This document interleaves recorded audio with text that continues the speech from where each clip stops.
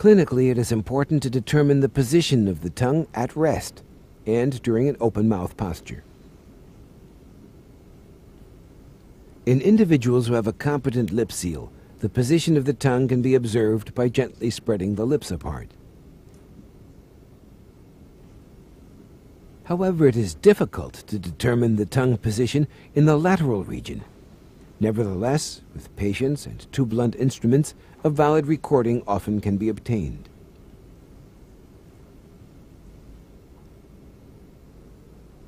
This test is a must in patients with inadequate vertical contacts.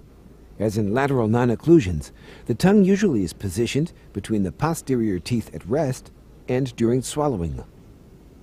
A deviating tongue position at rest can have an unfavorable influence on tooth position.